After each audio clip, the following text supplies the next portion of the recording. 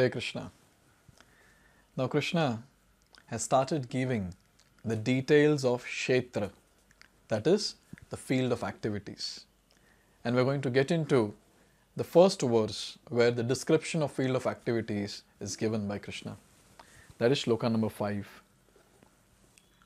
Rishibhir bahuda gitam Chandobir vividai pratak Brahma sutra padaischaiva Hetu madbhir vinishchitahe.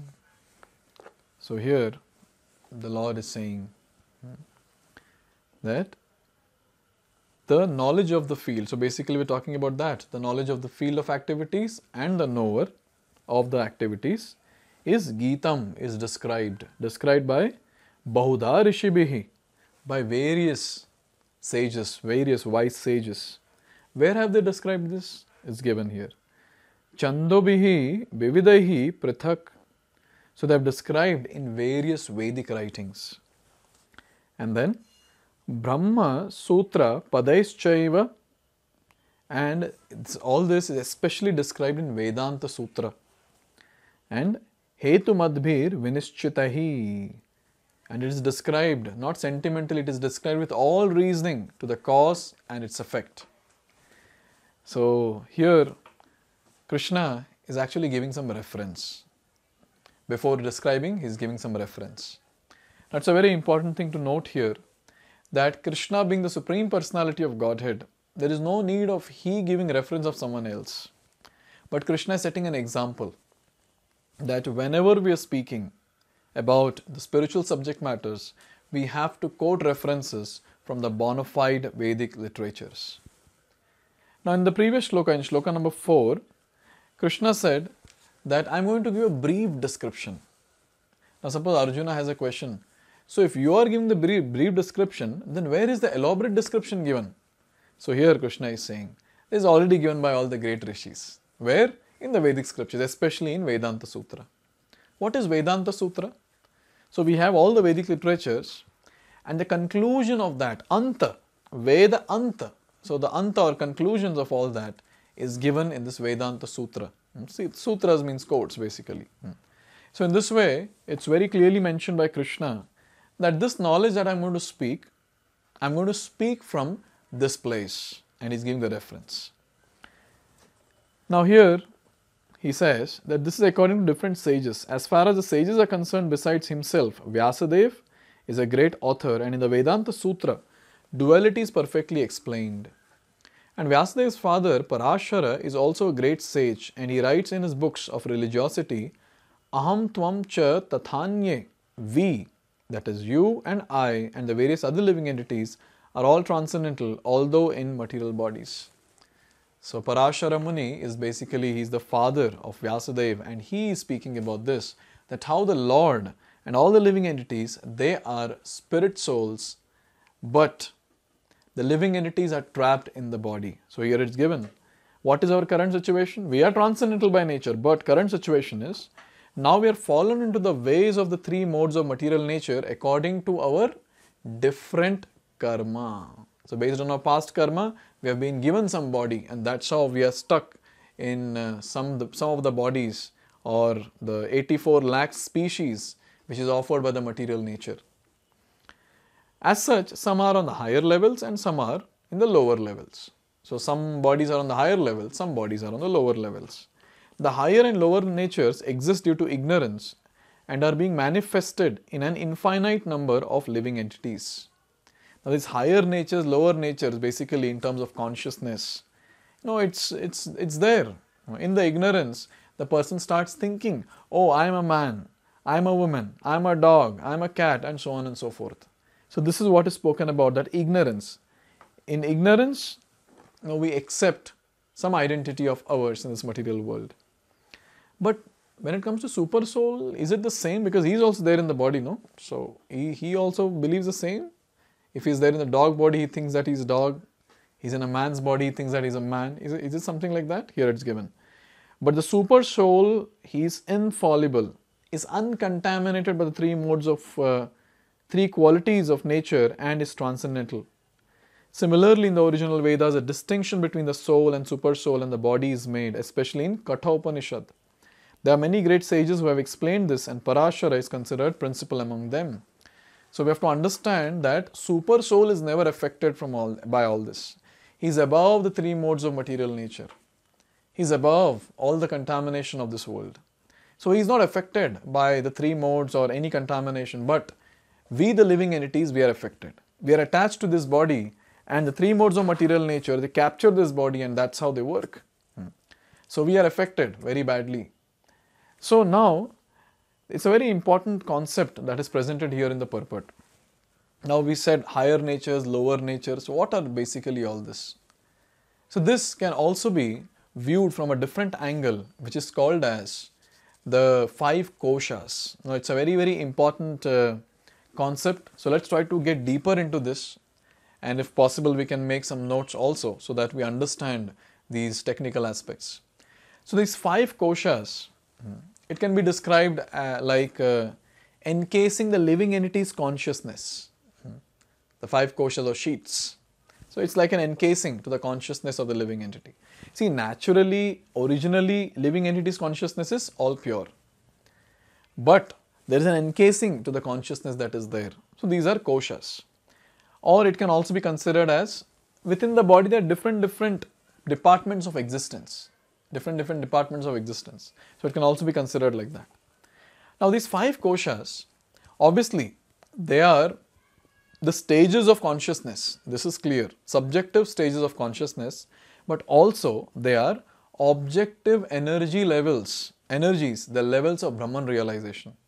So there are different stages of consciousness and there are different levels of Brahman realization.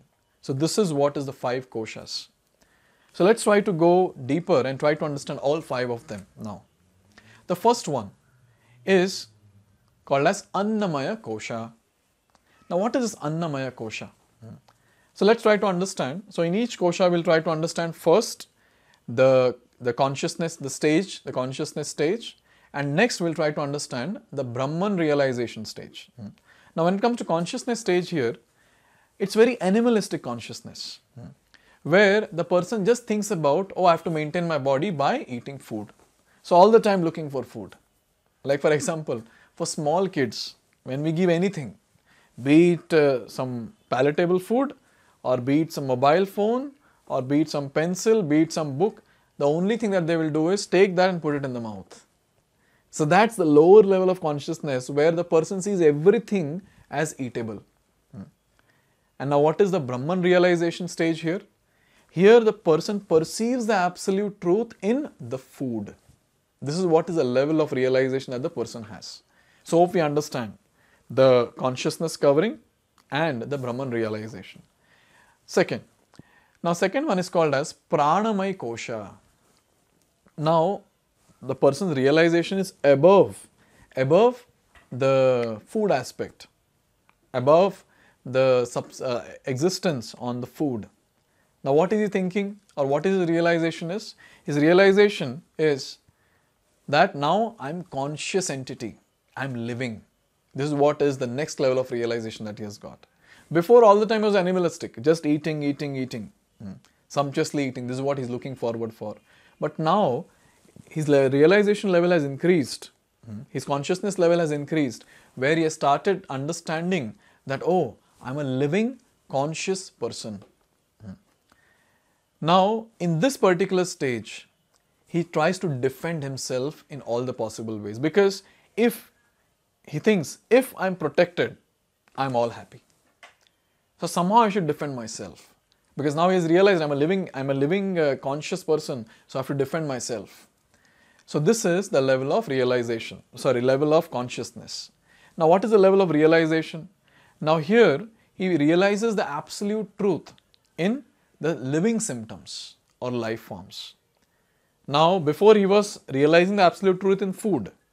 Doesn't matter, is it alive or is it dead? At that time everything was same for him. But now his consciousness level has increased, so his realization has also gone to the next level. And what is that realization? Now he understands, oh, this is conscious entity, oh, this is living. So this is Pranamaya kosha. So we saw Annamaya kosha, Pranamaya kosha. Now let's go to the next one. that is Manomay or Jnanamay Kosha. Now what is this? Jnanamay Kosha. It is at the level of mind, where the person now, he has understood that he is living, now he has gone to another level, his consciousness has gone to the another level where he starts focusing on the philosophical approach of life, where he starts thinking, feeling and willing. So this is a very, very important point. So now he is deriving happiness on the mental platform, thinking, feeling and willing. And the Brahman realization also lies here. Now his realization has come to the point of thinking, feeling and willing. Before, in Annamay, his realization was, it doesn't matter what is living, what is dead, everything is food. Everything is jada for him. Now at the next level, then he understood, oh no, there is something living. There is some conscious entities also. And now after that he has come to the level, oh, those conscious entities have thinking, feeling, living capability. Thinking, feeling, willing capability. Now this can be easily understood in our day-to-day life, how it happens. Like the first concern of the civilized people is what? Is economic development. Oh, I have to take care of economic development. I have to take care of the body very properly. That's the first need that is there. The second concern is defense. Defense against being annihilated. So a person tries his best to protect himself. And the next level is mental speculation. That is philosophical approach to the values of life. So when it comes to this three, that is Annamay, Pranamay and Manomay Kosha, this realization that the people have at this level is at a very, very low level. So they are completely conditioned. So their knowledge is at a very, very conditioned state. But the other two which are there now, those are on the higher levels. What are those? The first one is Vijnanamaya Kosha. Now this Vijnanamaya Kosha, it's a very nice one to understand that now his consciousness is raised to such a platform, because now intellectually he was analyzing things. Now by those intellectual analysis, now his consciousness is raised above, wherein he is able to understand that he is not the body, he is spirit soul. Finally he has come to this level. It's not a very great thing, but then to come to this level, this is Vijnanamaya Kosha.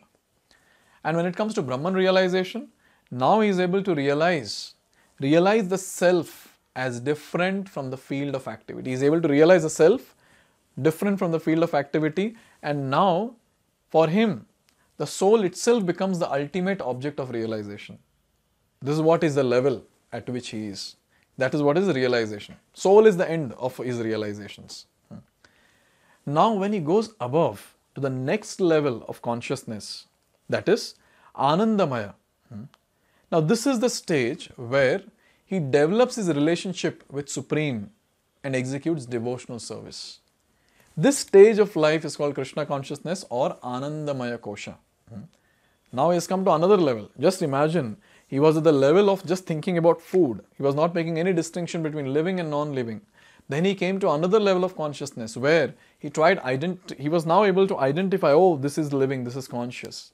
And above that, then he got this consciousness raised where he could understand, oh, this conscious living entity has got thinking, feeling and willing capability. And after that, after that he came to the level of understanding, oh, I'm not the body, I'm spirit soul. And now he has come to the understanding that I am part and parcel of Krishna and I'm servant of Krishna, I'm supposed to serve Krishna. So this is the Anandamaya Kosha, where now he is in direct relationship with Supreme Personality of Godhead. This is the highest level of consciousness. And what is the highest level of realization? In previous one, in Vijnanamaya, he was stuck at the soul. That was his realization, end all. Now his realization has gone up. And what is that? Now he is able to understand the all blissful nature of the Supreme Personality of Godhead and himself. So that's how he is able to have the distinction between the self and the Supreme Self, and also he enters into a blissful relationship with the Supreme Self, that is the Super Soul. So in this way, these 5 koshas are there in terms of consciousness and also in terms of realization.